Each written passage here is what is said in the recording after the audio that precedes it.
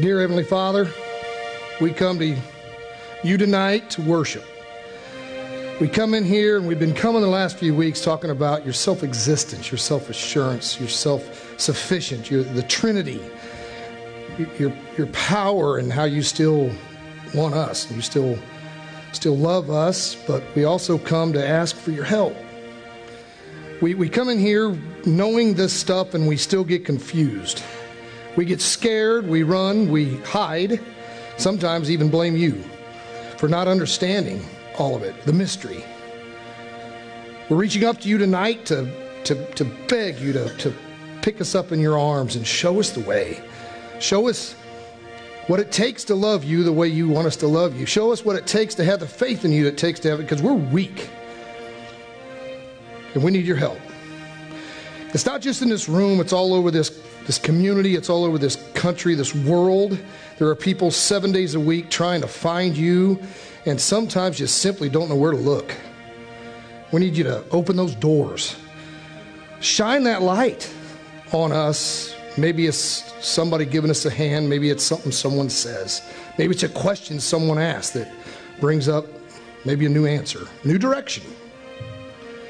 Help all of us understand this and try our best to get as close to you as we possibly can. In your great name, amen. Good evening. If that music doesn't stir your soul, you need to see a doctor. Anchored, once again, well done. Well, let me pull my thing up here 4 times tonight. I'm going to jump right into it. I got a lot of stuff to talk about tonight. Knowledge of the Holy. We're talking about it. This is our 4th week. The mystery. This book, I'm going to advertise it again. We're Sell to Yes Desk, Knowledge of the Holy by A.W. Tozer. It can be life-changing. It can be thought-provoking. It can do a lot of stuff for you.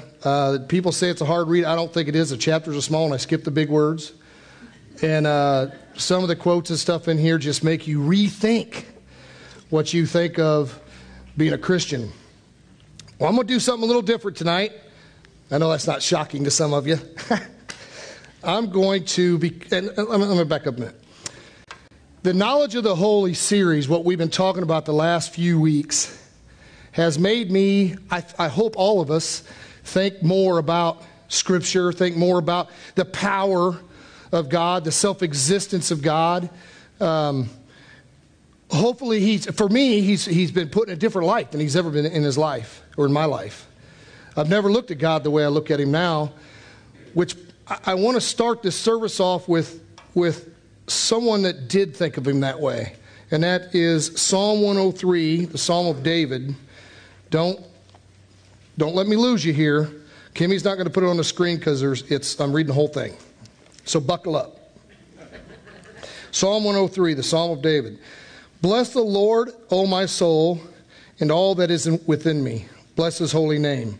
Bless the Lord, O my soul, and forget none of his benefits, who pardons all of my iniquities, who heals all of your diseases, who redeems your life from the pit, who crowns you with loving kindness and compassion, who satisfies your years with good things so that your youth is renewed like the eagle.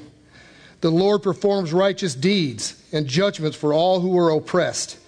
He made known his ways to Moses. He acts to the sons of Israel. The Lord is compassionate and gracious, slow to anger, and abounding in loving kindness.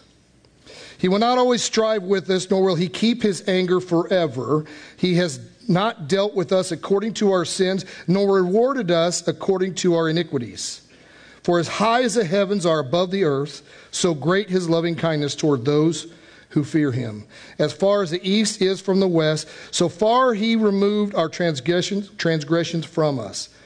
Just as a father has compassion on his children, so the Lord has compassion on those who fear him. For he himself knows our frame. He is mindful that we are but dust. As for man, his days are like grass, as a flower of the field, so he flourishes. When the wind has passed over it, it is no more, and its place acknowledge it no longer. But the loving kindness of the Lord is from everlasting to everlasting on those who fear him, and his righteousness to children's children, to those who keep his covenant and remember his precepts to do them. The Lord has established his throne in the heavens, and his sovereignty rules over all. Bless the Lord, you his angels, mighty in strength, who perform his word, obeying the voice of his word.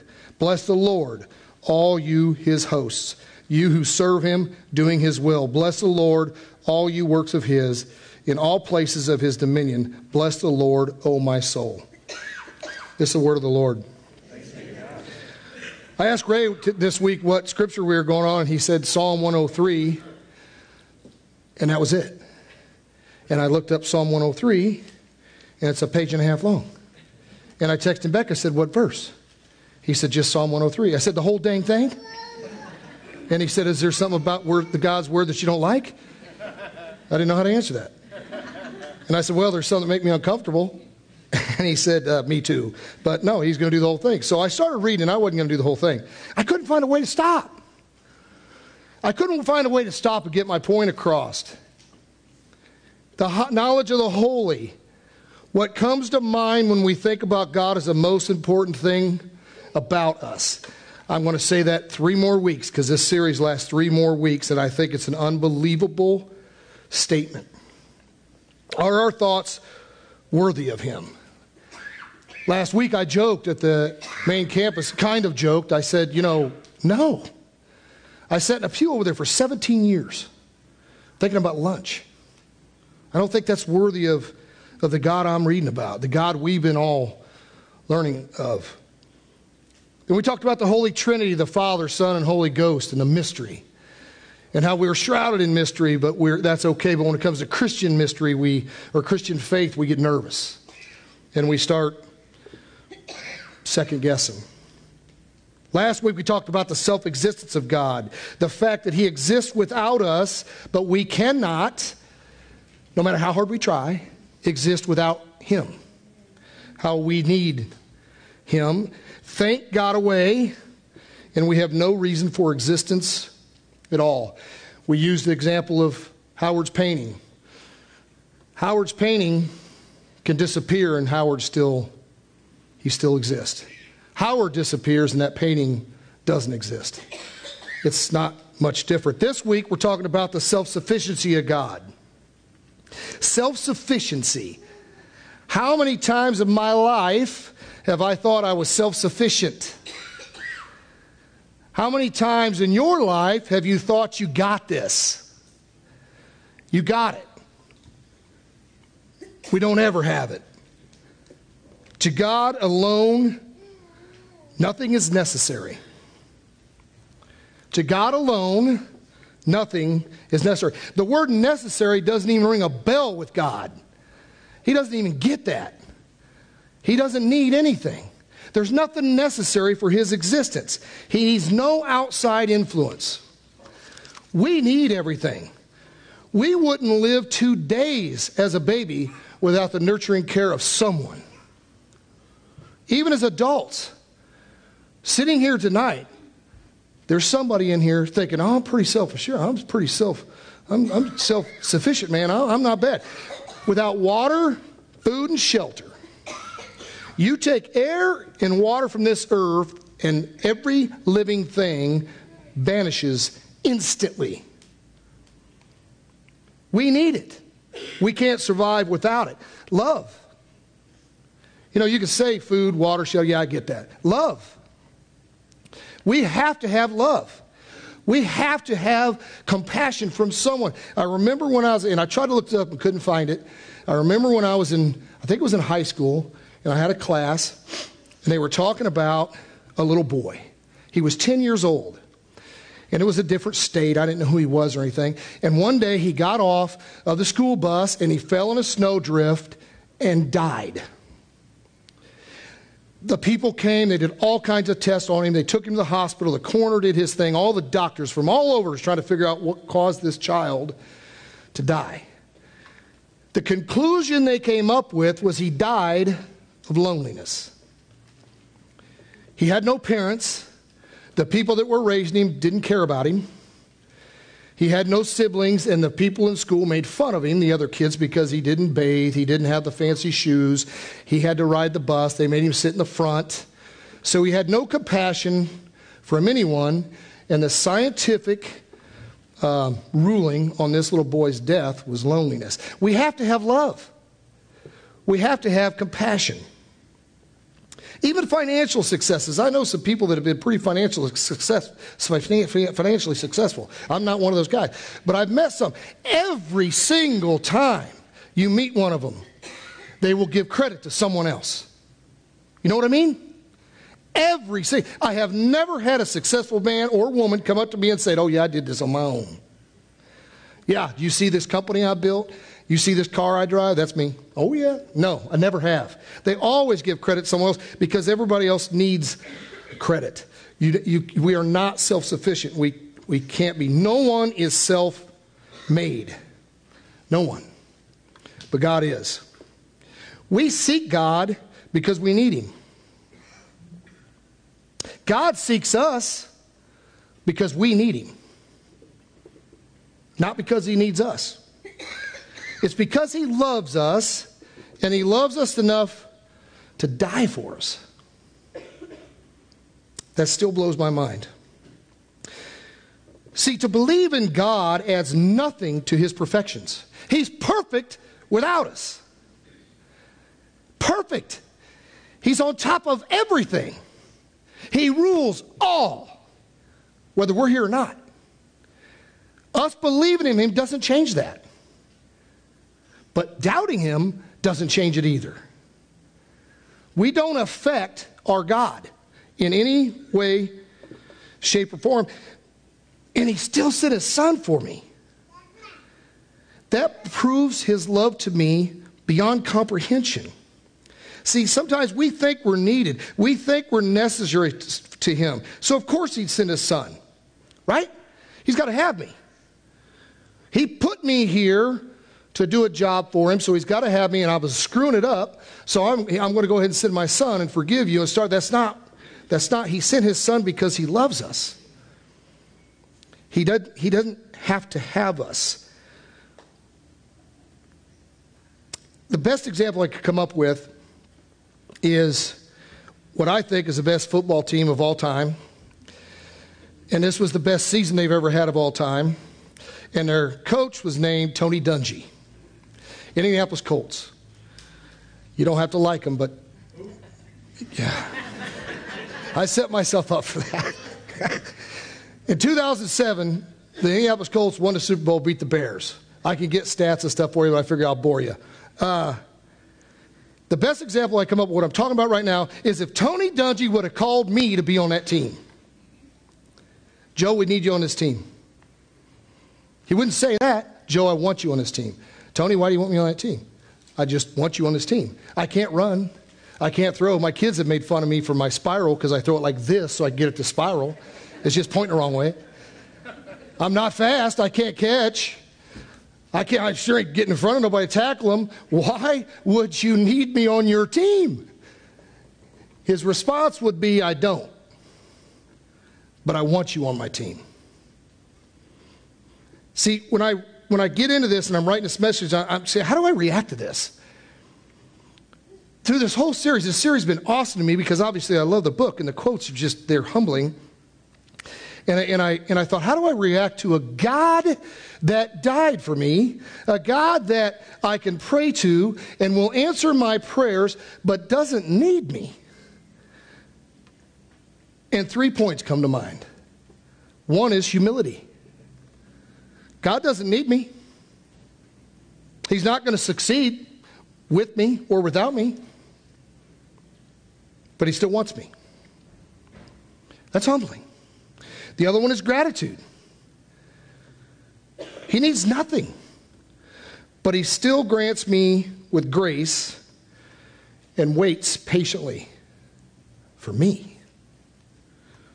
Assurance.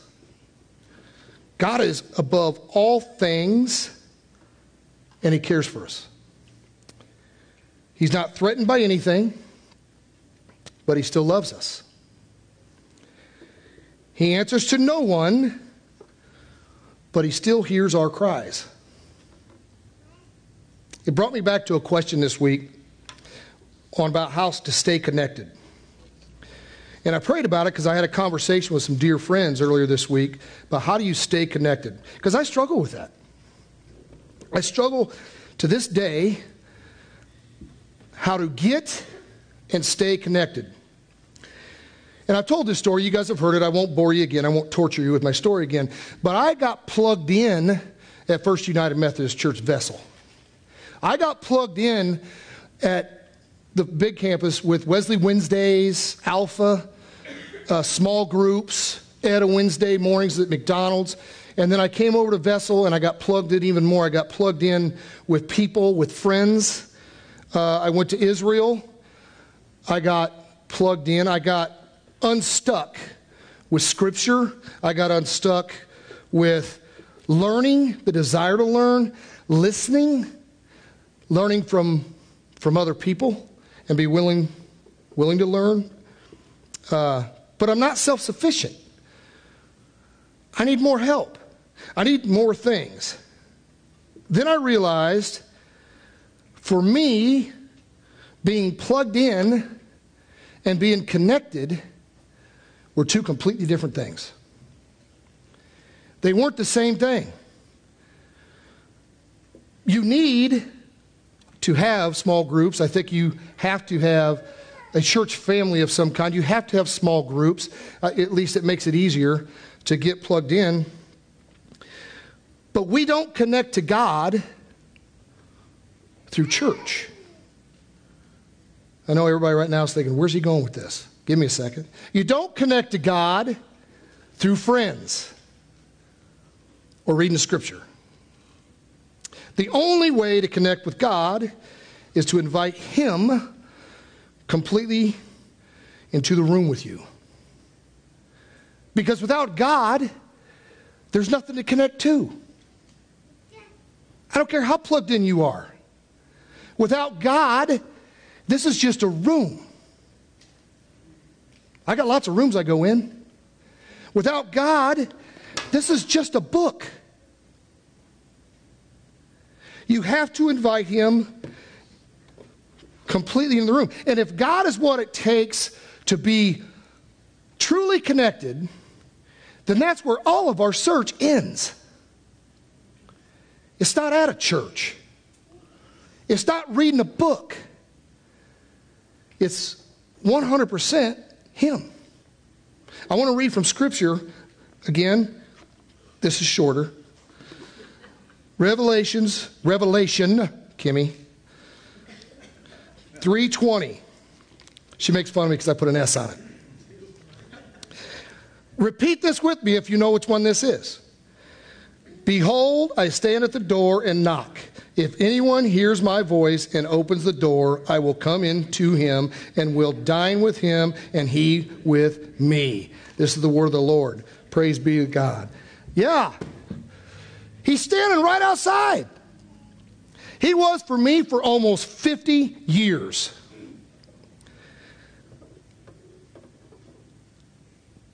But I got stuck knowing He was there, peeking out the door on Sundays, and considered myself connected. Sunday afternoon on the golf course, the door got shut. And then Monday morning at work, employee problems, customer issues, weather issues, truck driver issues, train issues. And by the end of the day, I'm upset, I'm disappointed, and I wonder, why am I not connected? Somebody told me this week they need fire and brimstone. This is about all I got for fire and brimstone. But I wanted, why am I not connected? It's because I kicked him out. It's because I shut the door. Sometimes we look out the kitchen window in bad times to see if he's still out there, but we don't open the door. Somebody told me a couple of weeks ago they were reading a book. How do you stay close to God in hard times? And I thought, that's probably a really good book to read for a lot of people. But a book I want to read is how do you stay close to God in good times? Because when money's good, the kids are good, and you're healthy, and your friends all love you, who needs God? Make no mistake, that's when we shut the door. At least I did. I have to remember that looking at him on Sunday, or looking at him while I'm writing a sermon and asking him in my life is different. Because asking me in on a Sunday and then shutting the door again, that's my fault. He's still out there. He's not going anywhere. I have never looked out there and saw an empty porch. I've never looked out there and not saw God waiting on me. All he wants me to do is open the door for him and ask him in. All in. I have to be humble. I have to remember that God doesn't need me. He wants me. I have to be grateful that God not only wants me, but he was willing to die for me. I have to be assured that he's always there for me above everything.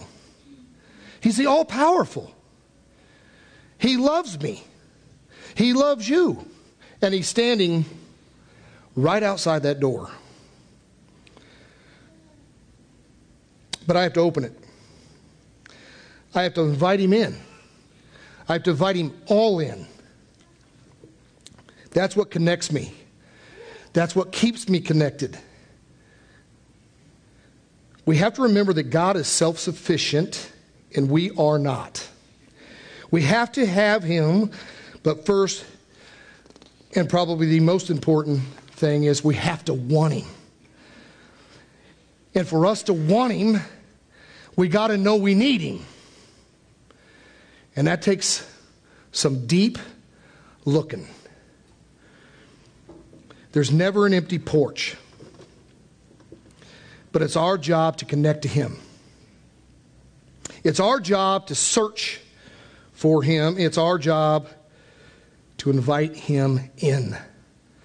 Let's ask ourselves every day, are our thoughts worthy of the self-existing, the self-sufficient God? And more important, or just as important, have we invited him in? All in. And there is a difference. There's a big difference between asking him in on Sundays, or maybe just a couple days a week, and asking him in our lives forever. Because, see, I think to stay connected to God, we have to first connect to God. And I've been guilty of not doing that most of my life. And it's not easy. Having faith in existence to me isn't that hard. That's not that tough. Staying connected to a God and understanding how much he cares about me, that sometimes can be tough. But it's way easier when you invite him all in. Amen? I want to start a prayer as the band comes up. And as most of you know, the ones that have been here, the ones that haven't, about 30 seconds in, I want to be quiet. And that 30 seconds is 100% for you. It's for you to reach out and connect with God tonight. It's for you to reach out, maybe, and say, man, I'm sorry. Or maybe it's to say, I'm confused. I don't know what that is, but that 30 seconds is 100% for you. Let's bow our heads. Dear Heavenly Father, once again we come here tonight to worship a self-existing, self-sufficient God that we can't wrap our brains around. We come tonight to beg you to understand us. Help us really understand you. We know that you're on that porch. We know you're outside that door, and we know you will never walk away. But sometimes we don't know how to invite you in. Sometimes we peek out and we say good morning. Sometimes we look through the kitchen window when times are tough. But sometimes, in my case, most of my life, I've never opened the door completely and said, take me. Take me where you want me to be. Help us do that tonight. Help us be there for you somewhat how you're there for us. I also want to thank you for the gifts we're about to receive. We know those are gifts from you. Give us the direction. Give us the knowledge it takes to know what it takes to grow your nation, to grow your world, to create your hands and feet right here in Claremore, Oklahoma, Rogers County, to be able to do the things that's necessary to get people to understand the love and the greatness you have. Help us do that. We love you. We worship you. We are not going to walk away from you. And we are going to invite you all into our lives. In your great name, amen.